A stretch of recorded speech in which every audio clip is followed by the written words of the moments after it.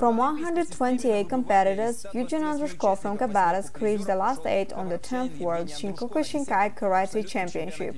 We meet Eugen at the Spartak Sport Complex, while he was training sportsmen for the Russian tournament.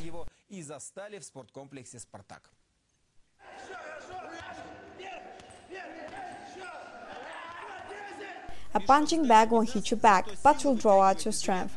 This high-speed power training is a great help for increasing the speed endurance. The sportsmen, encouraged by Eugen, are now passing the same training as once Eugen did, getting ready for the Australian Open tournament, where he took the second place, and then for the World Championship.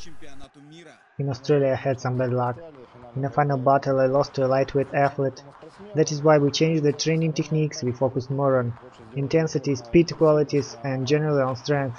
These tactics bring in its results at the Japan Championship.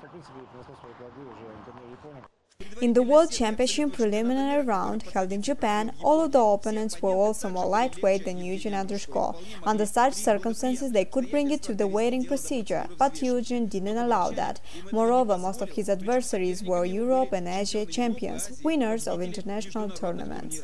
There are about 100 participating countries in the international organizations, but only 128 fighters who got through qualifiers take part in the World Championship.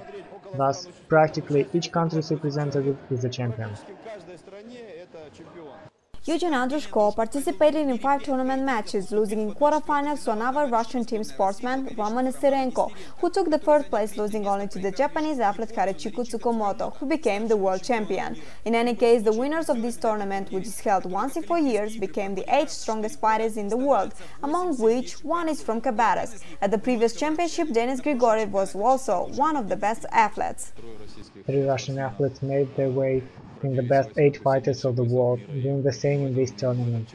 The Russian team repeated its success, and Eugen also represented our dojo very well. Now, together with Denis Grigoriev, Eugen Andrushko is training Khabarovsk karate fighters for the Russian weight category Karate Championship in December.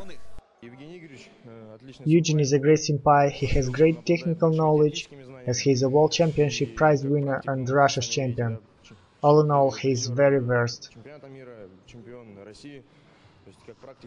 Concerning Eugen Andrushko, he is now taking a pause from personal training, but soon he'll get on his way, as there are quite a lot of tournaments in the future.